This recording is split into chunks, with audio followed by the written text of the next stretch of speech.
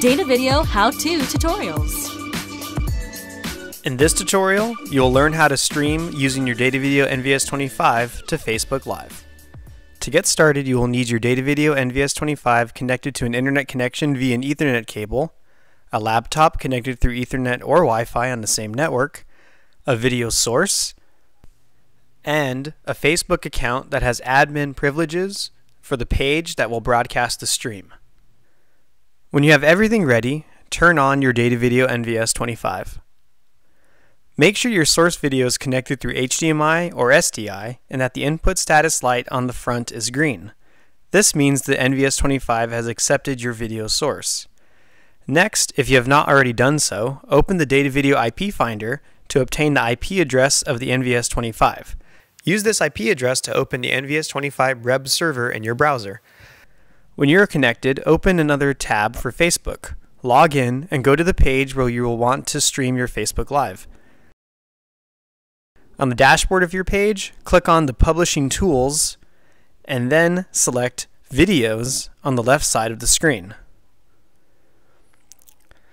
Next, select Live on the top right of your screen. Now you will see a window with server URL and stream key links. First, copy the server URL link and then go to the browser window for your NVS-25. Click on Settings, then click on Live Stream Setup. Under Stream Server Selection, select RTMP Publish. Paste your server URL from Facebook Live into the RTMP URL field. Then go back to Facebook Live, copy the stream key, and paste it in the RTMP stream field on the NVS-25 live stream setup. Click Apply when the buffer reaches 100%. The NVS-25 has started sending a live video source to Facebook Live, but you will need to go to Facebook Live to start the broadcast. Go back to Facebook and click Next on the Create Live Video window.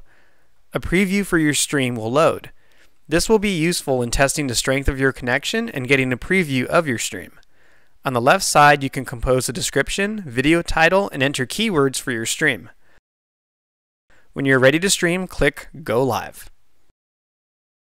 From this window, you can continue to monitor your stream, answer comments, and make changes to the title and description of your stream to match current events.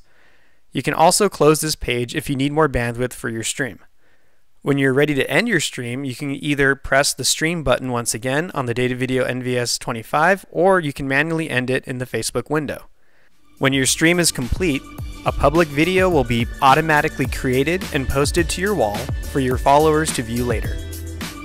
Here at Datavideo, we enjoy helping you get the most out of your Datavideo equipment. Thanks for watching!